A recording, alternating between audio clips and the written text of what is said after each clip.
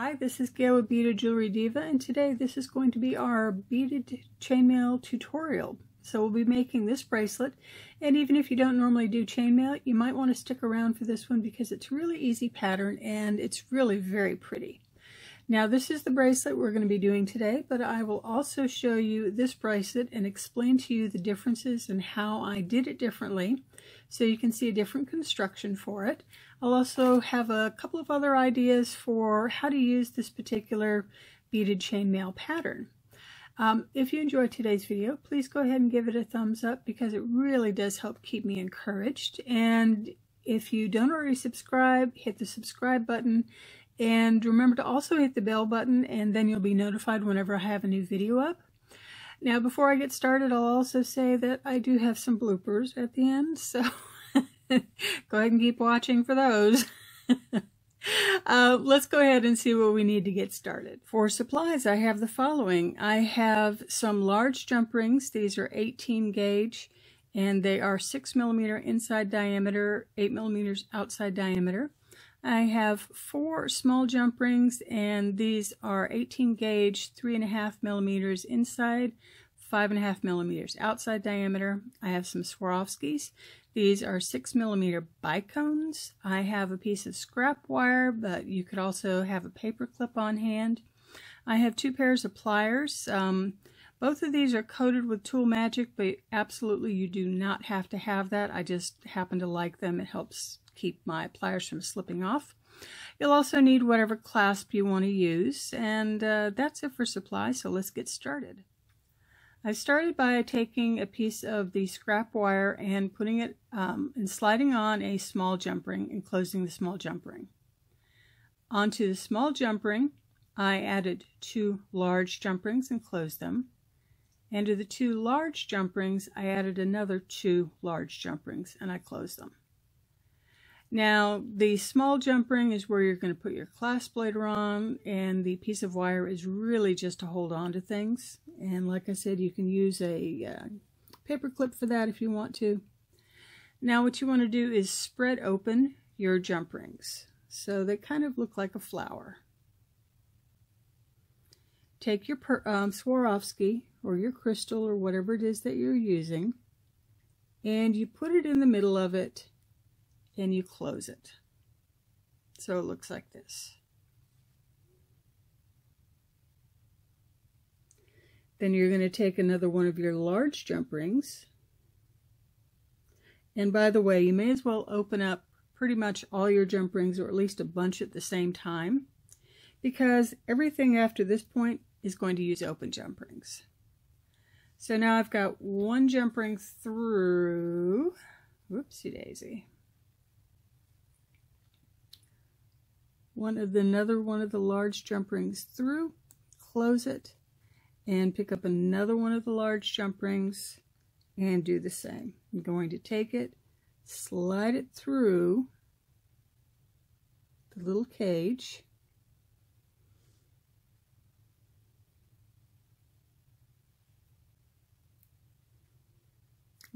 and this is always easier said than done. How about I just use my fingers, and that seems to work better. Yay. Okay, close it. And you've got your first capture.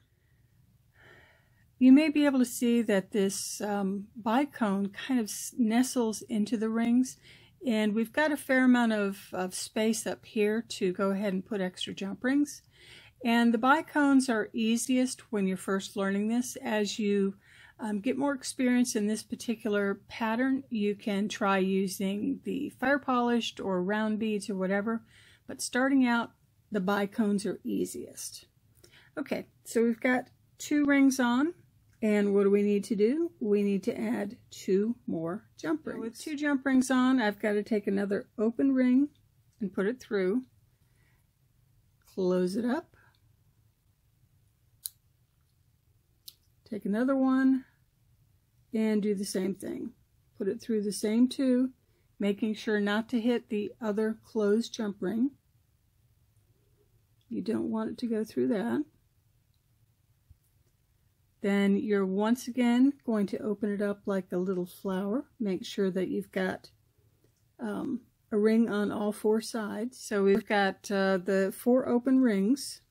And just as a hint, if one of those rings starts kind of sneaking to the center some, go ahead and pull it out now. It makes it easier to get this in and close it. So I've got my Swarovski, drop it in, and close it up. And if you have a little bit of problem closing it up because the Swarovski is not sitting in there right, what you can do is you can take a head pin or a piece of scrap wire and just situate it. So there I've moved it around so the hole's coming through the top, and it makes it a whole lot easier to close up the jump ring. Now I've got 2 jump rings on, and if you look at it, if you kind of spread it apart, it almost looks like you are ready to add another crystal. You are not. You always have to have 2 sets or 2 pairs of dangling rings off your last crystal, because if you just have one, it's not going to work, or 1 pair. So add on a second set of jump rings just like we've been doing. And again, make sure that you travel only through 1 set of jump rings and you don't get the 2 jump rings plus the one that you just added. I've done that a few too many times, so to speak. Take your crystal, plop it in, close up the rings, and if they don't want to close properly, make sure that you've got your crystal situated, and that helps to close it up. Well, mine's wanting to keep popping out. And especially in the beginning, or especially the first few that you do, they'll have the tendency to pop out a little bit easier. As you get to like 3 or 4 or more on the ring, they don't seem to want to pop out as much. They seem to behave better. All right, so I've got 3 cages going. So it's looking like this so far. And let me go ahead and put a bunch more on off camera, and then we'll come back for the clasp and different design ideas, different colors, and you'll see what else you can do with this simple set of caged chainmail. All right, you see that I have completed this bracelet. I've put another final circle or final jump ring on this end, and I took the wire off the other end. Now it's time to put on our clasp. For this particular one, I have chosen an S clasp, which I made just with using the Swarovski crystal again to kind of match my bracelet. And if you want to see a tutorial on how to make this kind of clasp, just let me know. Leave a comment down below. To put it on, what I usually do is I open it slightly to the side, slip it in the jump ring on the end, close it up, and the other side that I'm going to use to usually hook it on and off, it's going to be open just a little bit more, and just slide it on. Now, if you have problems with this jump ring where it's not quite big enough, just go ahead and make one, just use a jump ring that's just a little bit bigger. So that'll help you take the bracelet on and off. So here's this one. Now let me show you a few other items using slightly different techniques so you can get an idea of what else you can do with this particular chainmail pattern. Okay, here is another bracelet, and you see a difference here is instead of connecting all these directly to each other, I have gone ahead and when I closed this, I closed it with 2 smaller jump rings.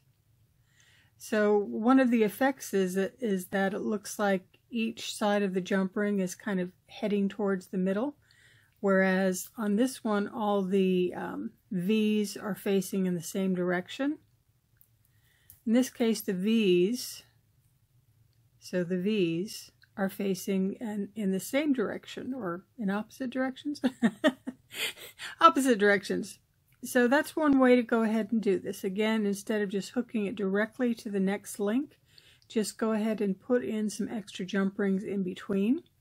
I also used a lobster claw clasp on it, and I used 2 jump rings on the end. And then because my lobster claw clasp wasn't large enough to handle 2 jump rings, I just threaded 1 extra jump ring on, and then I dangled some crystals from it.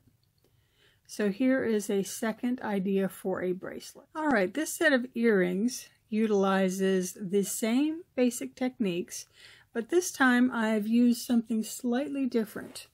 I've used a variation of another pattern called shaggy loops, and I do have a video on shaggy loops that uses these smaller jump rings to kind of create a hat, I guess. And you can see on this side also I have them facing in this direction, and for these top and bottom ones I have them facing in the opposite direction. You can do it whatever way you want to.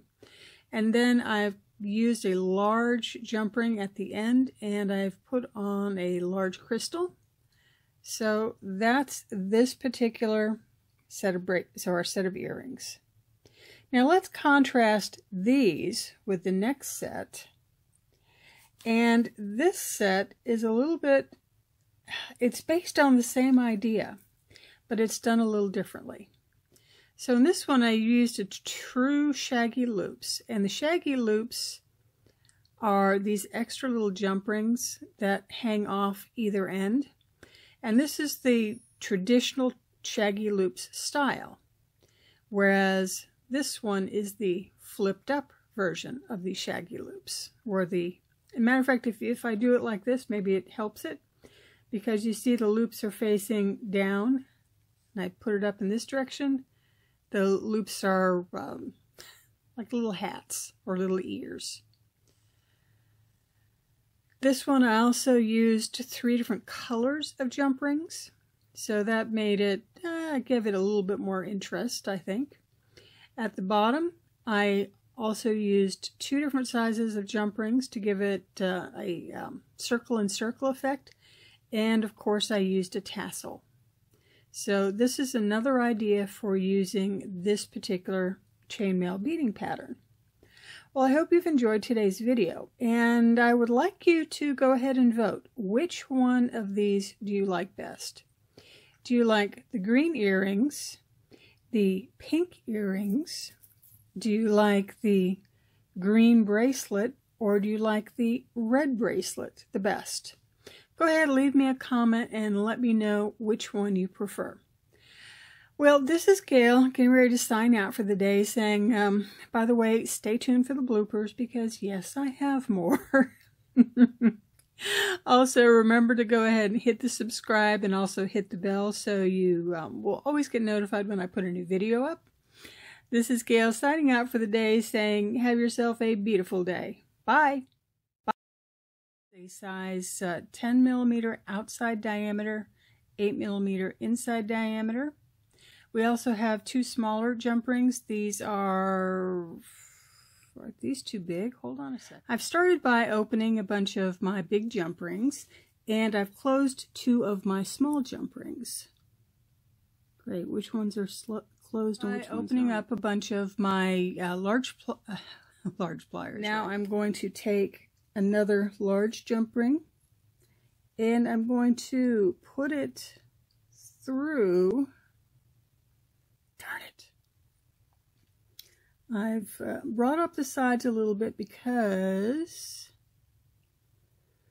this isn't working. What in the world is going on? Of the shaggy loops stitch or beading pattern, or it's not a beading pattern, it's a chainmail pattern.